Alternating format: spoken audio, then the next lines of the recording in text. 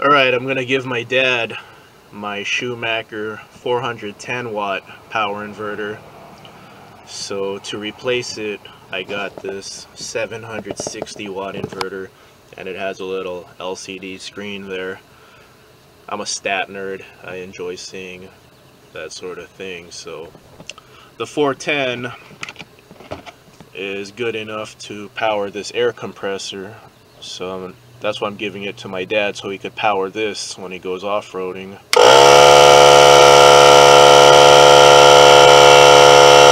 So there you go, it powers it just fine. So let's go ahead and put this in right now. Okay, here's the 410 watt Schumacher inverter. The little decal came off. I really like this inverter. It's like 7 years old, super reliable. I had something similar to this one I just got, and it failed after a year, so hopefully this one's more durable. This one has a metal body, this is plastic. But yeah, I want to give this one to my dad to power the air compressor, so I just went ahead and got this one again because it has a LCD screen.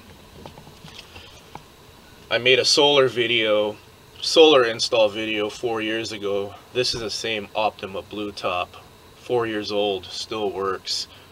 I'll do a video on how much reserve capacity it has left, but right now it's a sunny day, so solar's blinking, so it's at max power right now. Okay, I'm all set up.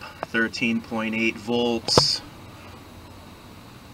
AC, 120, and 0 watts being drawn. So let's turn on some stuff right now. Here's the compressor. Let's see how much watts the compressor draws. I think it's like 300 something. It's gonna be like 3 something. Let's try it. Okay, it's plugged in.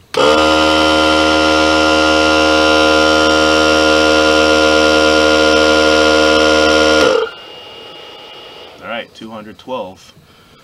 212. I thought it was gonna be like 300 something. So 13 volts right now.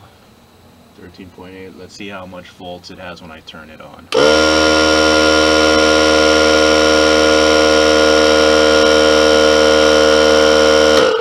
Okay, handles it just fine.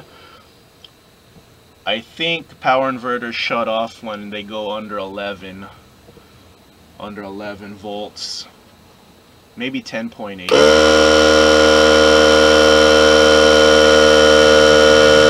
Alright, so that works just fine. Alright, let me set up my Retron HD here in HD TV. Yeah, I'll do a storage capacity remaining video at night. See how much this Optima still carries. But since it's daylight right now, I'm still receiving a charge from the sun, so I'm getting assistance from Mother Nature right now. Okay, 15-inch HD TV, 52 watts, Retron HD.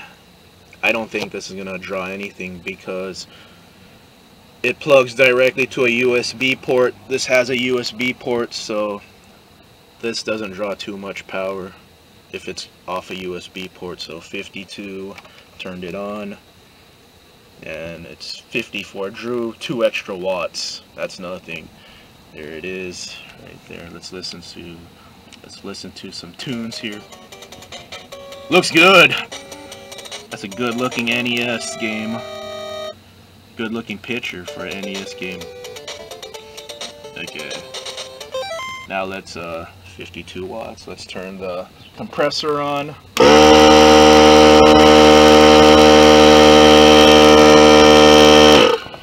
That got up to 240.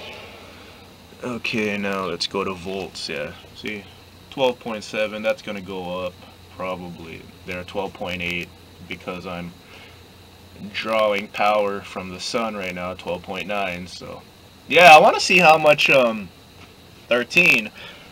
I want to see how much power that 4-year-old Blue Top Optima can still hold. There, that's going up. So 13.5, 13.6. So yeah, 52 watts, 50 watts, 52 watts. See, solar's blinking, so yeah, the sun's just keeping up right now. See, when that's blinking, that's at max power, and then some right now, so cool. I like stats.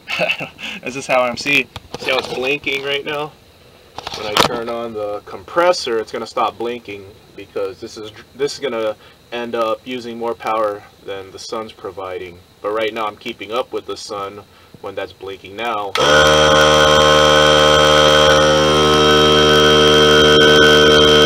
See how it stopped blinking? That's because, you know, 252 watts is way more than the 100 my solar panel's doing, so that's why it stopped blinking. So there you go, Schumacher. See, now it's back down to 12.9. So that compressor drew a lot of power. So yeah, now it's back to blinking.